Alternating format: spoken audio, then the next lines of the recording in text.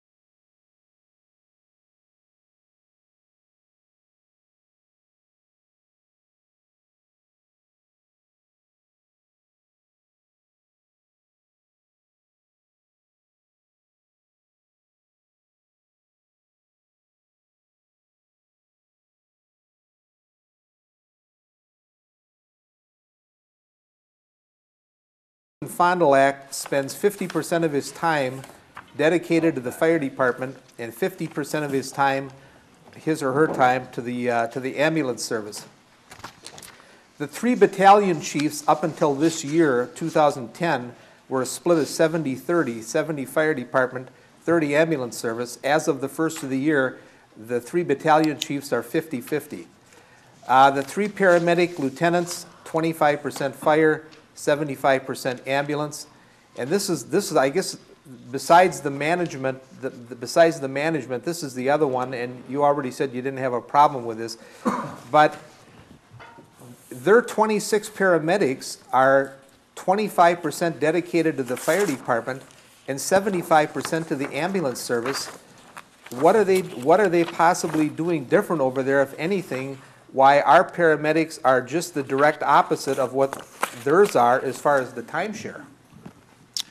Again, I can't answer to exactly why Fond du Lac does what they do, but I know one of the reasons that they record or allocate their manpower the way that they do it is they wanted to get some of those funds out of their general fund so that their ability to raise their tax levy was more beneficial to them. So I can't, and again, I have no problem assigning 100% of our paramedic salary to the ambulance and showing a loss. I have no problem doing that. But you have to subtract it from the fire department budget. The net result is the same. Yep. And I think that that's always been a question. That's always been a question with the citizens here. Our constituents is, why not just show the true cost of what it's costing to operate the ambulance service, and at the end of the year, if you're putting $500,000, into the general fund, just say that. I mean, I don't know why you have to play the marginal cost thing. I think it would be much more clear in the eyes of the citizens, like apparently they're doing in Fond du Lac. At the end of the year, hypothetically, if it's costing them $2 million to run their ambulance service, they're telling the citizens that, and oh, by the way, all these people are here anyway, but we're putting $500,000 into our general fund. I think that at least my constituents would be much more on board with this if we did it that way than this marginal cost thing, because a lot of people just simply don't understand it, number one. And just say what it costs to run the ambulance service, and at the end of the year say we put $450,000 or $500,000 into the general fund. Once again, Alderman Bourne, there are 50 cities doing it 50 different ways. I can set those numbers up and allocate 100% of the paramedics' salary to the fund, and we will lose money. If that's what you want us to do, we can do that. I don't know if that's an accurate way of doing it. In my eyes, you're not losing money, Chief, because you're still putting the $500,000 in the general fund. The people are there. The people are there anyway. That's always been the contention with the marginal cost. The people are there. And the bottom line is the people are there. And if you do not have the ambulance service in the city, there's $630,000 that you will not have in your general fund after all expenses are paid, minus the labor. Okay, we have a couple lights on. Hold on, please. Alderman Gisham, you're next. Thank you. We've been working for the last, well, I've been on the Finance Committee for 3 years. We've been, I think, chairman the last 2 years. I think so. We've been working real hard not to mess with our general fund. We had so many things being charged to the general fund, moved around the general fund. Instead of having our true general fund clean, some of this has to do with expenditure restraint funds we get from the state, and that's why Fond du Lac actually messes with their kind of stuff. And I understand, I think Jim, Alderman Bourne is real accurate saying people just don't understand, people just don't understand. But I'll tell you, anybody in business understands that doing it this way is more clear than doing it the other way. Moving, and I understand the chief's point, I don't care how you show it, but keep in mind that's the decision of the finance department, not of the chief, and I think he would agree with that as well. You start putting money into the general fund. That's how we got all messed up with things like the stormwater fee or things like that, where little bits of money have been pulled off here or there. You can't really, you have to go to 25 different sheets of green bar paper to really pull out what your bottom line is. So rather than doing that, putting all the expenses in one spot, putting all the income in one spot, and the bottom line is what the bottom line. You can do just what they said, but the difference is it's exactly the same. The clearest way is the marginal cost way. If you want to play a game and confuse people, you mix it up in the general fund like a deck of cards. And there are people in this room who have business degrees and are much smarter than I am, or have masters in business. I would be interested in hearing what they have to say. But just a point on reports, I've had discussions, and we've had it in the Finance Committee with Alderman Hanna from Public Protection and Safety. Right now we have an ambulance quality assurance report that talks about run times and things like that. And then we have the financial report from the Finance Department. We're looking at combining those two reports for purpose of clarifying for the Finance Department and for the their workload, and for all of you, you get one report at one time. You can look at run times, you can look at complaints or non-complaints or praises of service and the financial thing. And Alderman Hanna has kind of pledged to, so we're going to try to cross our data back and forth so we end up with one report for some more openness and more streamlined. Thank you. I think going back, Alderman Bowers. Thank you, Madam Chair. Chief, just for clarification, I noticed in some of these reports there was 1,662 ambulance runs, and I believe going back to 2008 there were something like 79 fire runs, which actually there was a fire, it wasn't a false alarm. But the allocation of the salaries for all the firemen were like 25% to the paramedics and the ambulance runs and 75% to the fire. And I guess that's where I have trouble digesting these figures that come from the fire department. And I think that's where the question comes in. With everything else that we do as a fire department, do I allocate a percentage of that, all of that to fire, some of it to the ambulance, some to the fire? That can be debated forever. I don't think there is a definite answer to that question. Can I ask you a question, Chief Herman?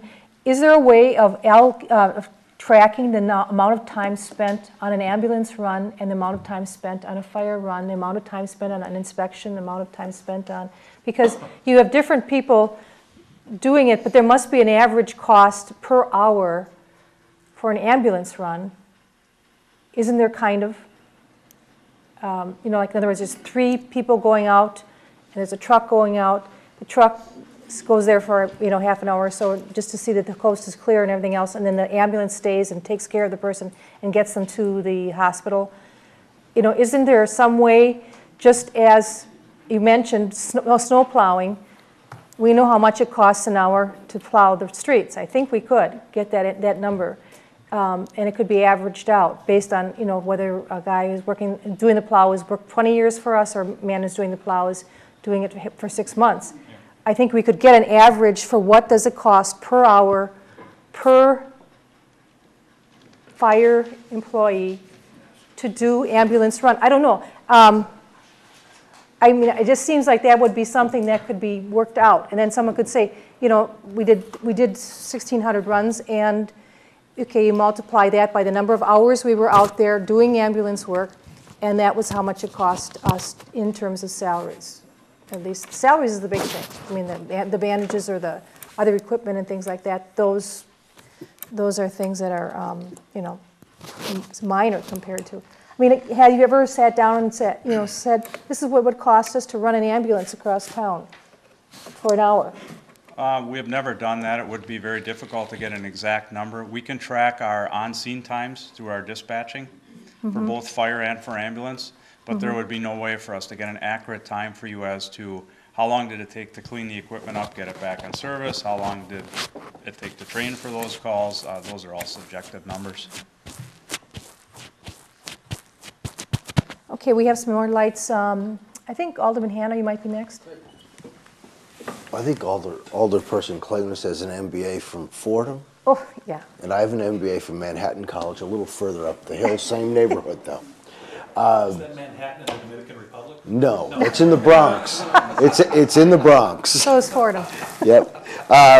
Couple things, and I understand the position that Fond du Lac has taken. It serves their financial interest to do it that way.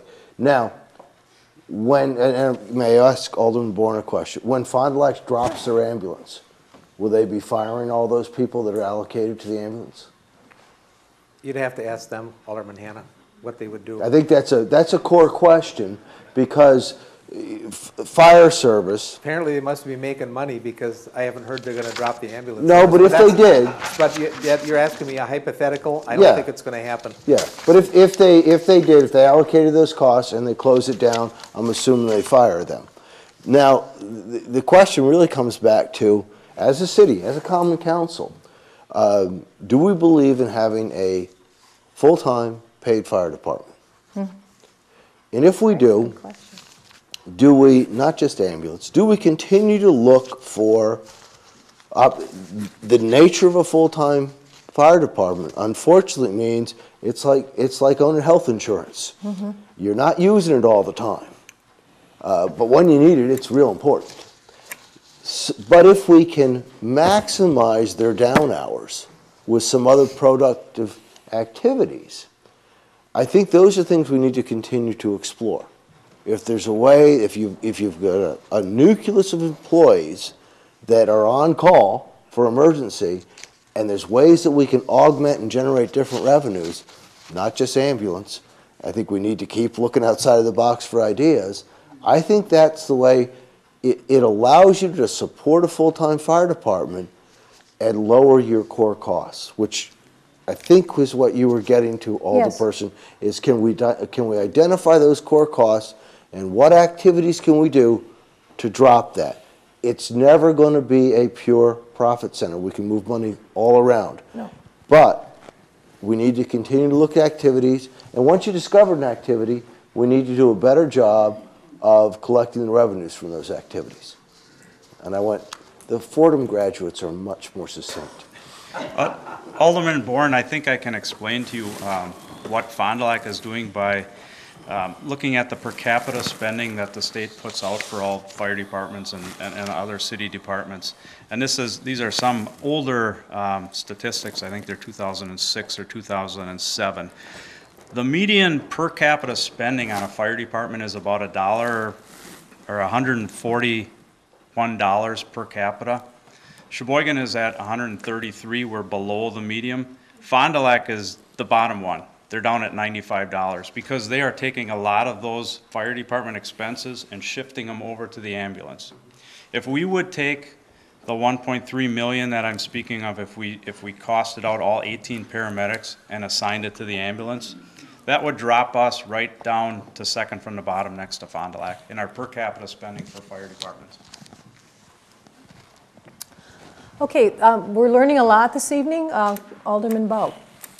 Thank you, Madam Chair.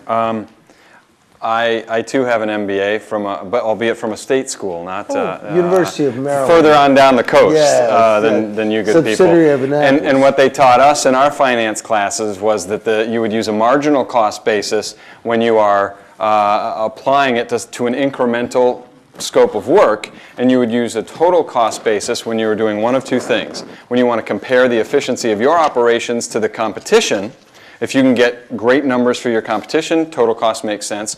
Or if you're trying to improve your own efficiencies and you want to look at your total set, those are the two times. So by having this marginal cost conversation, it's exactly the right conversation to have. There's no doubt in anybody's mind. And for those, and as Alderman Boren points out, it is a hard thing to understand. And without a certain education in that specific thing, it may seem like black magic. But just because people don't understand it doesn't mean it's not the right way to analyze it. And two, we need to do a better job, or at least a continuing job, of explaining why it is the right thing to do. So that's our obligation. So if you're with me on that, the reason it made marginal sense for us to get in this business, and I need you guys to keep me honest on these numbers, the reason we had either a 1.0 or a $1.8 million cost advantage on our friends at Orange Cross was because they had 1.0 or $1.8 million worth of overhead that we don't suffer from. They had buildings that we already had. We weren't in the ambulance business, and we already had buildings that we had space in. We only had to hire 4 people. They had 30, 40, 50, whatever they had. So they had $1.8 million or $1 million worth of overhead that we didn't suffer from, and because of that cost advantage on a marginal cost basis, it made sense for us to get in the business. And that was the reason, in addition to some of the emergency numbers or call time numbers that Alderman Hanna referenced, that's what convinced me, was because of the $1.8 million cost advantage we had on a marginal cost basis. So that's just a little review. But I'm going to say something now that is going to be music to the ears of a couple of my constituents that are seated in the room. We can get out of the ambulance business tomorrow, and here's all it takes. And Chief, you and I can wrestle over whether it's $400,000 or $600,000, but we'll say it's $600,000 because it doesn't matter much.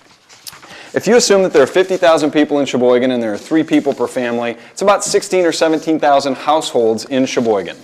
Take that $600,000 in profit, divide it by 17,000 households, it's 38 bucks. If every household in Sheboygan is willing to give up 38 bucks a year, we can get out of the ambulance business. Now, if you're paying $4,000 a year in property taxes just to the city, not to the county and our friends at LTC, but just in the city, if you're paying $4,000, that's a 1% tax increase. So, to my friends out there who think that we should get out of the ambulance business, I'm all for it if we can knock on enough doors and get enough citizens to say, raise my taxes by 1% next year. I'll vote to get out of the ambulance business tomorrow. I think it's a beautiful idea, and I don't think we've ever really talked about that. So that's my quick analysis, my quick state school analysis. And with that, I would make a motion to file the document, Madam Chair. Okay, this one, second. I want to mention something. In terms of our agenda, as an MBA, I've noticed we made a big mistake on our agenda. Our numbers are wrong. And I'm sitting here looking, and so when we take your motion, it's just going to be a change of the numbers. It's these numbers in terms of document numbers. Okay. Under number 4, it should have been document number 2054. So in the minutes, we're going to say we're filing document 2054. Okay, and I'm going to point of order here soon. And I just also want to change then on number 6, it should be 2030, because 2030 is what Chief Herman's been talking about, ambulance labor costs, that type of thing.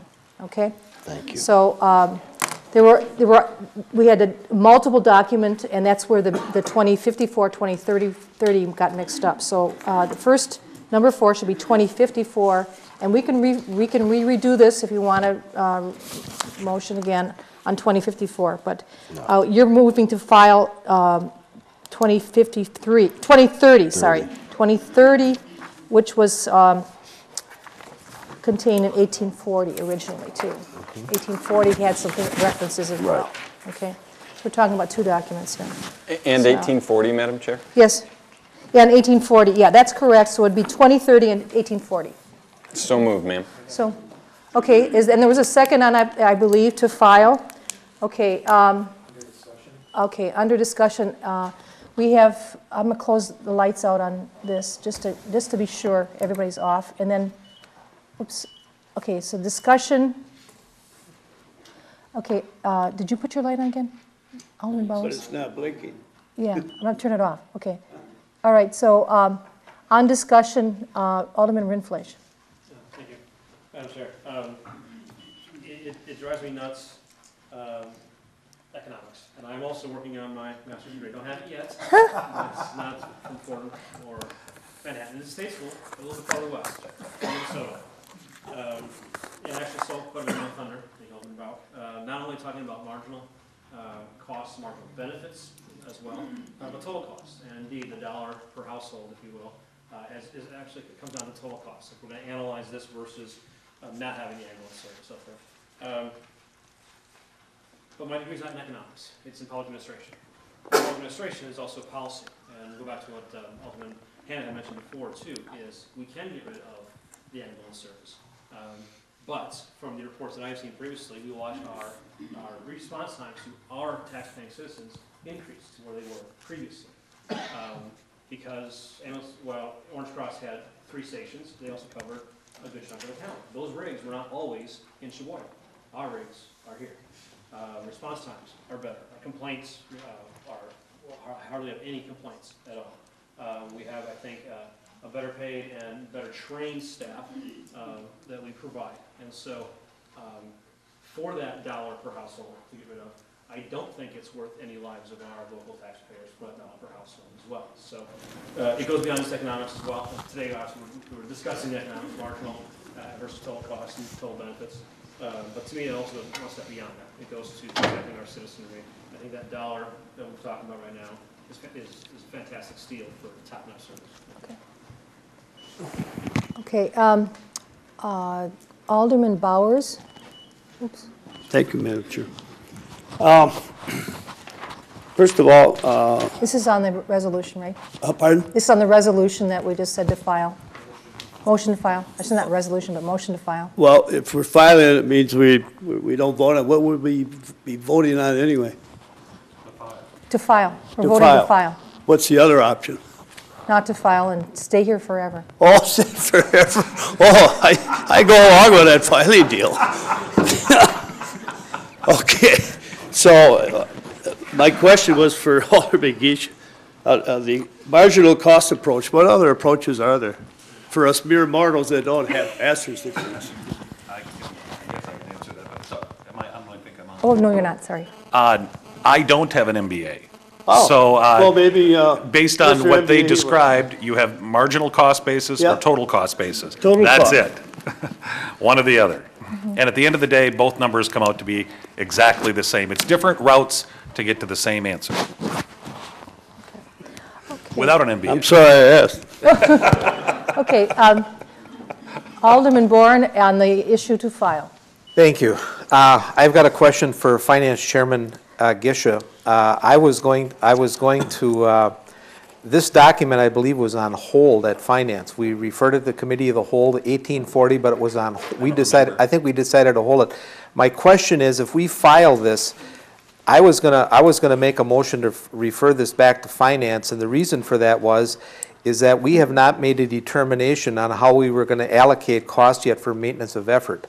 And if Terry would have been here tonight, I could have asked him the question. Maybe Terry feels that for maintenance of efforts reasons, maintenance of efforts is how, for the people that are watching, is a new budget requirement that we have to supposedly spend the same amount of money in 2010 on fire that we did in 2009. And then there's a form that came out from the Department of Revenue, and there's a separate column on there, I believe, for the fire department for fire and ambulance, right, and how we're going to report that. Now, my question to Terry would be, and we haven't discussed this yet in Finance, and that's why I think this might be a good idea to send this back to Finance rather than filing, is to get Terry's opinion for maintenance of effort purposes, whether it would be a good idea to put more on the ambulance side than on the fire side. For example, as Chief Herman said, perhaps showing more paramedics in the ambulance service versus the fire department for maintenance of effort reasons. So I guess my question is, Alderman Gisha, if we file this and then we have to deal with maintenance of effort in the Finance Committee, can we revive this again, or would it just be better to refer it back to Finance rather than filing? Okay, Alderman Gisha. Thanks. I don't see any issue, Jim, on filing this. Director Hansen will come to us regarding the maintenance of effort when he's prepared to do that report and give us a report on that. This really doesn't have anything to do particularly with the maintenance of effort. I'll guarantee you when he's ready to do such that we will have it on the agenda if he feels maintenance of effort for the allocations. If you feel it's necessary that he reports to us, I don't particularly think it's necessary he reports to us how he dealt with a form for the state, but if you feel it is, we'll make sure it's in his director's report. Mm-hmm. I do think it is important that he advises us how he's going to do the distribution. Can I ask why? Well, I think it's important for us to know how the final distribution is. Why? He's the finance director. He's a CPA. He's responsible for all the reports. If it's a state mandate and he has to produce a form, I think the Finance Committee should be advised of what his decision is, and if we have any questions on what he decides to do, we have an opportunity to ask him. He's the finance director, he's not God. We have a right to ask him some questions. And I understand that we produce a myriad of reports. I would guess dozens of reports. Nancy, can you help me? Dozens and dozens and dozens and dozens of reports every year from the finance department, and we trust them, and they are then audited to do that. I think it's a fair question, a discussion point on the, if you're curious about it, to give Terry a call, or I'd be happy to put it on the finance committee agenda. But I just want to avoid us micromanaging our finance department with 5 aldermen who do part-time work in a finance committee. I have a ton of faith in them, along with the other 100 reports they do a year. But I'll be happy to put it on the agenda. Thank you. Okay. Okay.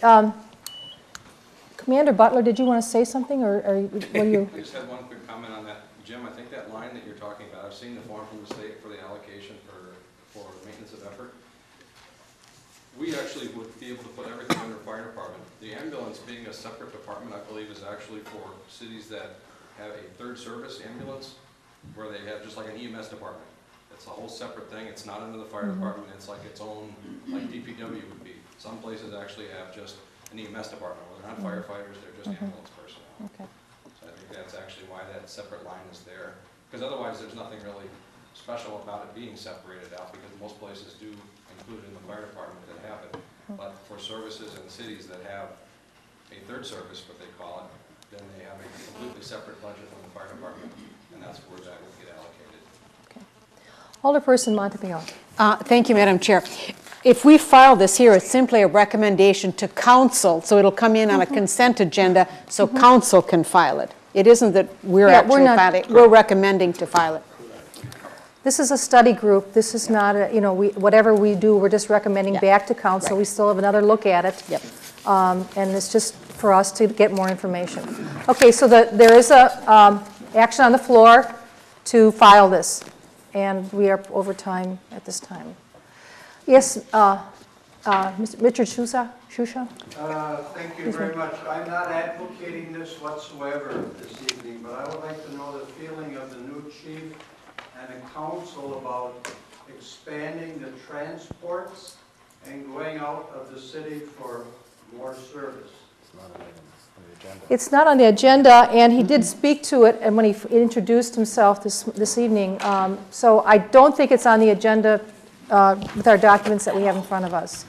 I think that can be a question for later on. We are, let's take an action, let's close this action right now.